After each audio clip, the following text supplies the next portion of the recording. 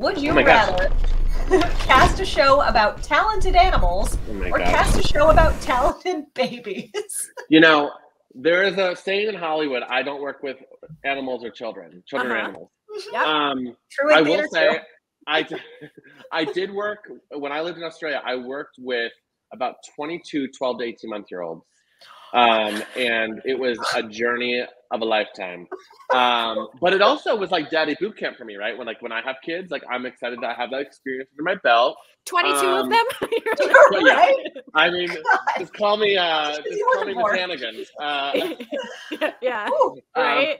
Okay, and I have worked with a lot of animals, but I've never done an animal show. So this is a really interesting one for me.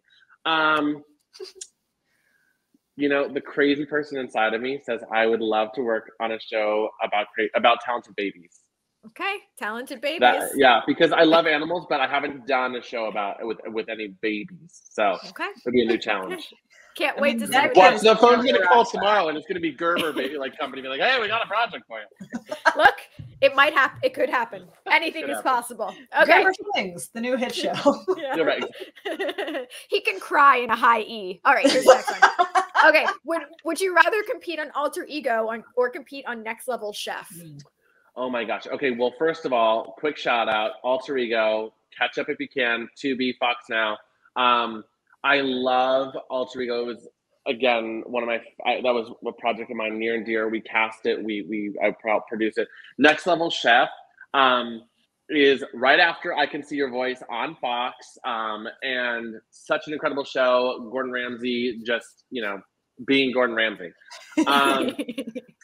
Oh gosh.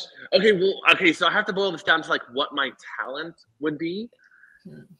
And I told you vodka soda unlocks the rock star in me. So I would probably say Alter Ego because I probably would be confident if I didn't have to go on stage because I would just get nervous. Okay. But I'm not that good of a cook, so I would say probably consider an Alter Ego. Okay, Alter Ego. Yeah. I do make a really good delivered pizza. So that would be my the best. Yeah, I expected you to say Eggo waffles. Oh, Eggo waffles. Yeah, I make a good toaster strudel. So perfect. Yep, you're hired. Done. All right. All right. Would you rather recast The Breakfast Club with modern actors or recast Clue with modern actors? Ooh. Okay, well, no shade to Breakfast Club, but I would say probably Clue because of the mystery, that like element of, it's not horror, but it's like horror. You know what I mean? It's got like, I used to have 2 games I used to play all the time as kids, Clue, and I was always Miss Scarlet. And no, I was Professor Plum. But I also had this board game called 13 Dead End Drive. Did you guys ever play it? Yes, I believe we had. It was like a marriage between Mousetrap and Clue. Mm-hmm. And it was like there was different things. So like if you land on the fireplace, then you got like flipped into the fireplace and you died. It was actually kind of morbid for children. But so I would say Clue for sure. Okay, Flames. I probably know that entire movie backwards and forwards, like literally every word of that movie. Well, really? Tim Curry, we watched everything with him. Yeah, yeah, such a legend. We live. All right, here's the next one. Would you rather? Enter your dogs into a fashion show or enter your dogs into a Westminster dog show. Speaking of dogs, I don't know if you can. Okay, well, first of all, wait, hold on. I have to be the proud dad, right? I have to show a photo of my dogs. Yes, so that way as everybody you has should. Context. Mm-hmm. So here is Bear and Pepper. Wait, there we go. Oh my goodness. Okay, so see that? Who is who? I don't want to assume. Bear is the big husky and Pepper is the little black terrier. Okay. Okay, so now that we know that we're going to be dealing with those 2 little beauties, fashion show or Westminster dog show? I would have to say fashion show because I think that Bear is much more, when Bear is my partner's, quote unquote, my partner's dog, and then Pepper is my dog. But I would say that we would probably be better with them in fashion than in Westminster, like tricks and all of the properness. Plus, look at that dog with like, it looks like a oh my gosh, it's so gorgeous. I know. Yeah. Like, who doesn't want to see a dog in a beret? Yeah, I mean, come on, let's be honest. And I can just think all of the different like eras we could go through. I'm seeing them like in the Austin Powers look. I'm seeing them like in a 70, you know, just like something for every, you know, every era. Decade. That's fair. Good answer. All right. Sold. All right. I think this one's you, Danica. Oh, that's me. Okay. Yes. So, Logan, would you rather wear a Canadian tuxedo to a prospective? I feel like I'm wearing that shirt right now. So imagine that, but also with jeans and a denim jacket over it. Yeah. So would you rather wear a Canadian tuxedo to a prospective client meeting or wear a velour tracksuit to a prospective client meeting? Okay, so I feel like the one on the right is Katy Perry's dad. Like that is what Katy Perry's dad wears all the time. Okay. I feel like because I have more pieces of the Canadian tuxedo that I would have to go a Canadian tuxedo. And I also feel like there's some people in LA that like get away with it, but I don't know if I can get away with a tracksuit. Plus, I can never find a tracksuit I'm 6'8", so I can never find a tracksuit that is in my size. Ever. Well, we'll have to get it custom created. Custom made, yeah. Like we'll a custom this is where Seth is watching, and he'll send me a custom tracksuit afterwards. Okay. From I Can See Your Voice costuming department. Oh my gosh! Shout out! Very comfortable. So. Oh wait! Can I insert a story really quick? Now that I just brought something up, which is, we all had a vision for what you were going to be wearing. All of us had a vision. Yes, you on the show. Okay. Like we all had like this vision of. Oh, my AirPods are about to die. Hold on, let me see what I've. Can you still hear me? Yes. Okay, cool. I'm gonna charge this one while we're talking. So, we all had a vision of like what you were. Can you still hear me? Yes. Okay, so we all had a vision of what you were going to be wearing on the show, and we all had like different ideas, and we had like a mood board, right? Of like, oh, like you know, like this, like this, like this. And we weren't seeing anything come in that we were like really excited about. And so I went home one night and I just started looking up like rhinestone onesie. I don't remember what the term was. I was Googling all this stuff, right? or Amazon, because I was looking on Amazon. The next day, Jesse calls me and he's like, so our whole search history is of like this like diamond rhinestone like one like what's going on, Logan? Like what do you like, you're a man of my heart. Yeah, it was like all this like women, I don't want to say lingerie because it wasn't lingerie, but it was like all these women's like performance tops, and just like, and then the Billy Porter thing happened, and it was a whole so let me tell you this. One of the biggest questions that I've gotten since the show is if people can borrow the jacket that I wore, which I have to then sadly let them down and tell them I did not get to keep the jacket because I would probably be wearing it right now.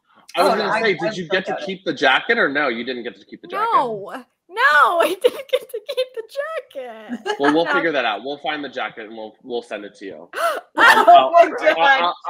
I'll say that now, and somebody will yell at me for saying that later. But no joke, she would literally wear that every day. Like I had to pull it up because I couldn't remember what you wore, so I'm looking at it right now. It was that. It's like multicolored, like rainbow. Multicolored, yeah, exactly. Yeah. All right, we'll work on it. I live for sequence. Okay. All right. Got a couple more questions. Back to you. Cool. Okay. Would you rather cast someone based solely on reading their resume or cast someone based solely on their voice? So you're not looking at them, you can't hear them, you can't see them. I would only hear their singing voice or their speaking voice? Speaking voice. Oh.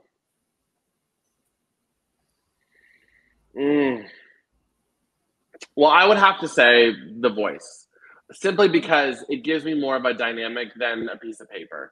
I have had so many, unfortunately, interviews with prospective producers, AP, whatever, that look great on paper, but didn't pop in the room. So I would hope that my spidey senses will be able to pick up on their voice, that they would be exciting and dynamic, and they would, have the energy behind their vocals. Okay. I will say I've been surprised by that happening. Like I've, in speaking to people and, especially casting people working with a lot of actors, trying to cast for musicals and things like that, where you go, there's no way that kid can hit a high E.